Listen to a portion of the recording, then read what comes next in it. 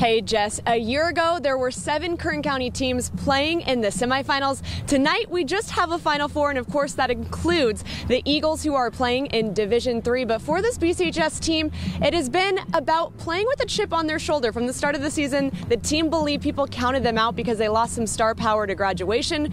But really it's just meant that new leadership and new seniors are taking charge. And that's what happened this year already with some of those seniors, including senior quarterback Dominic Gamboni, who has led the offense with weapons like newcomer Ronnie Simrel, Chris Gutierrez, and pass-catching running back David Stevenson. All of those guys seniors, with the team getting better every week. But then adversity struck again. The Eagles lost their first ever league game under head coach Darren Carr, resulting in losing out on a league championship. Once again, it was up to the leaders like two-way star Ben Urasic, who will get to play tonight following an appeal on ejections from last week's game, to rebuild the team's confidence. And that's what they've done. And now they're about to face a 10-1 Tigers team and a quarterback who has accounted for over 3,000 total offensive yards this season.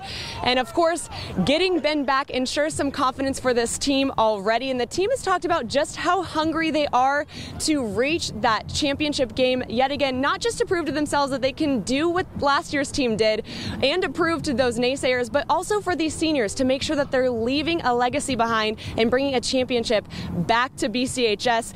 And of course, with that, they're not the only team playing to get back-to-back to the Central Section Final. There's going to be the Liberty Patriots as well. And with that, we are going to send it up to Clovis, where Matt Lively is standing by with a preview of those Liberty Patriots, who again are trying to play for a back-to-back Central Section run, just like these Bakersfield Christian Eagles. Hey, Matt. Hey, Carrie, yeah, I'm here at Veterans Memorial Stadium for what's one of the more bizarre rivalries in high school football in the state of California. Even though these two schools play almost 2 hours away from each other, the Buchanan Bears and the Liberty Patriots see each other quite often. In fact, they actually took each other on in week 4 of this regular season, with Buchanan getting the win. But what's odd enough is they actually met in this exact same game, the CIF Central Section D1 Semis, last year. And that game did not go Buchanan's way. In fact, down 23-21, Liberty marched down the field and Braden Blevins nailed a 38-yard field goal as time expired to win it and send them to the Valley title game. But it's a new year and there are some roadblocks for the Pats. Liberty is without senior QB Hayden Mann tonight. He had surgery 2 weeks ago and is being sidelined for the second straight week. Sophomore QB Carson Woods will get the start. He was the JV QB this whole season, and last week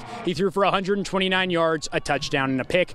But if the Pats want a shot in this one, they're going to have to stop 5-star running back Kendall Milton. The senior is committed to Georgia and is the second-ranked back in the nation. He had over 40 schools interested, including Alabama, Florida, and Michigan. Of course, he is going to Georgia. But hey, actually, the Pats have a star of their own. It's 3-star wide receiver Ramon Henderson. He's had schools like Notre Dame, Oklahoma, and Washington looking at him. It's set to be an all-time classic here in Clovis between the Bears and the Patriots. You can catch us on Twitter at 23FNL. We'll have highlights the whole game. And, of course, for the entire coverage of tonight's contest, make sure to tune in on Friday Night Live during the 11 p.m. newscast. For now, I'm Matt Lively. Back to you in studio, Jess.